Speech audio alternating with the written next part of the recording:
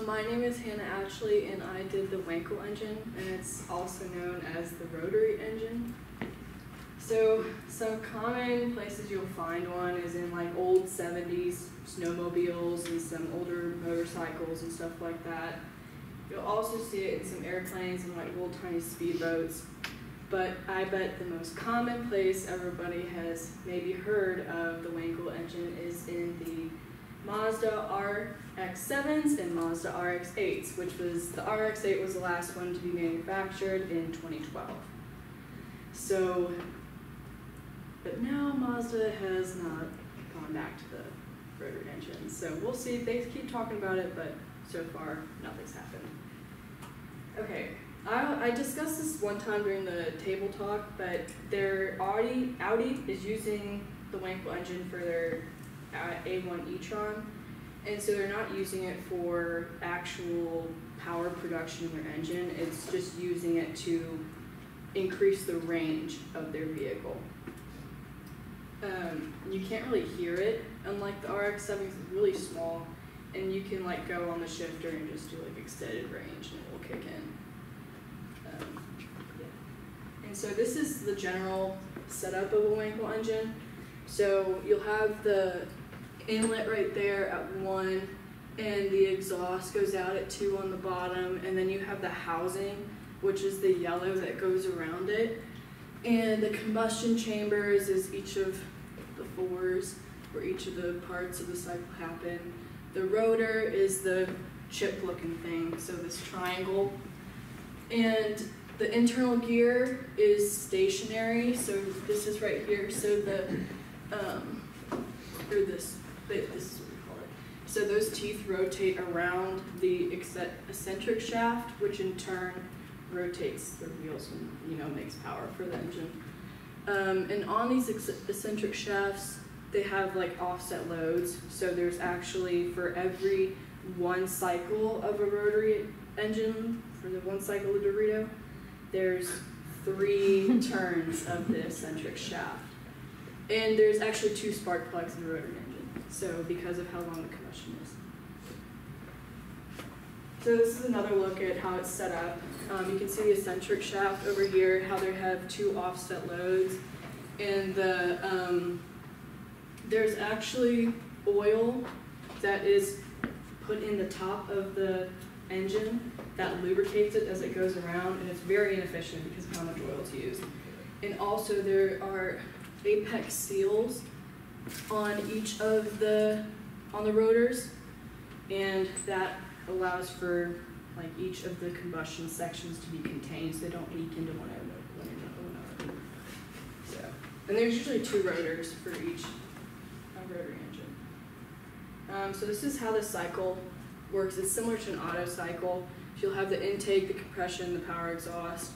So a vacuum is created with the intake, and then it compresses the air-fuel mixture, and then the 2 spark plugs ignite it, and then it's pushed out through the exhaust. Okay, so this is a little video that I found, just like kind of showing you the process and how the combustion works. I'll like click, okay, maybe here. Okay, maybe it's not gonna work. Yeah, okay, it's not gonna work. But anyway, you can kind of see it. It's like the fire for the combustion right there. And then the intake for this one's down here, and it goes like this and pushes out. And so on this one, it's actually really, you can see it well because it expels like black smoke. So, but anyway. Oh, that's it. So you can kind of see, look up at the top as it goes through, like right here, you can kind of see the black being expelled out. It's kind of hard to see in the dark. Okay, so some benefits of a Wankel rotary engine. They're smooth and quiet. There's counterweights that dampen the vibration, and they're pretty reliable because of how there's a low amount of moving parts within it. And it also reduces the cost of replacing those parts if they were to break. And there's also a lower chance of valve float at high RPMs, and slower internal movement puts the parts under less strain unless you mess with it, and that's bad. and it's also really small but powerful. That's why they put it in like those smaller little speedboats and stuff like that. And so there's some comparisons in this chart. So like the 2004 RX-8 versus the GTIs and the Corvettes the same year. So the size of the engine, the Wankel's obviously the smallest with 1.3. You can just compare it to the Corvette, I guess. Or actually look at the GTI. So it has a 1.8 liter engine, and this weighs more, and also look at the gas mileage, it's horrible. So, but the comparison, they're pretty similar, but this still has more power in the engine. And even the Corvette weighs more, and it has a really big engine, and it has like 100 more horsepower. So it's pretty comparable to it, especially with the miles per gallon. So some drawbacks. So this is why it isn't in use anymore, really. So it burns a lot of oil, and it uses a lot to lubricate it. So it's not really efficient with oil. You have to like replace the oil a lot in it and add more. And also the biggest issue with it is the sealing challenge. So like the apex seals that are these right here on each of the edges, they have a tendency to blow and just, start mixing each of the compartments. And so when that happens, misfiring can happen, power reduction, bad idle, hard to start, and the chambers bleed into one another, which in turn reduces the efficiency. And so because of the large chambers, there's a tendency that a portion of the fuel mixture will not get burned, and that results in the spitting of flames out the back. And it also has a low gas mileage as a result because not all the fuel gets burned. And so in turn, low thermal efficiency. And one of the downfalls of the RX-8, why they don't have it in production, is because it couldn't meet the European standards. So no sales in Europe, only sales in the US is not worth it to Mazda.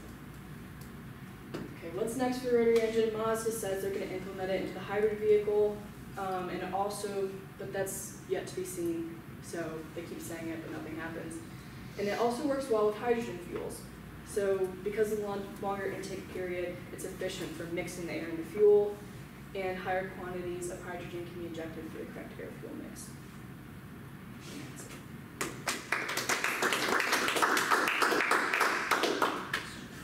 Interesting. Yeah, can you go to the slides? No, just go forward. No, forward. Yeah.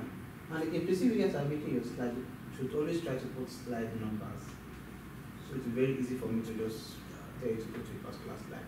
Yeah, RX-8 could not meet Euro blah blah blah emission regulation. Like, what's really happened? Like, why could they not meet the emission regulation? Because of its like fuel, how much it burns, and the fact that it burns oil pretty much.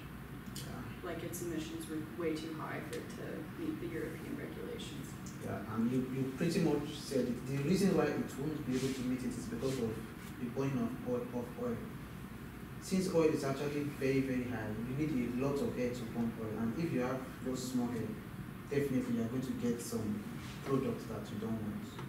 Yeah, I guess that's why the engine is not much in use.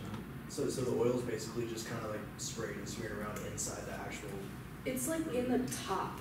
It's supposed to lubricate the edges. You can see those apex seals. Yeah, yeah. Mm-hmm. Okay. And then since it's also inside the chamber, some of them can actually go to the control chamber and actually get hot. And once that happens, get bad emission. So what would have to change about the rotary engine in order to make it more passable for cars? I definitely think it would have to have better fuel efficiency. And it'd have to figure out how to lubricate it better, because the oil is just, if you mess up with the oil, your whole engine is toast. Like, you can't mess up once because it's kind of unrecoverable in some cases.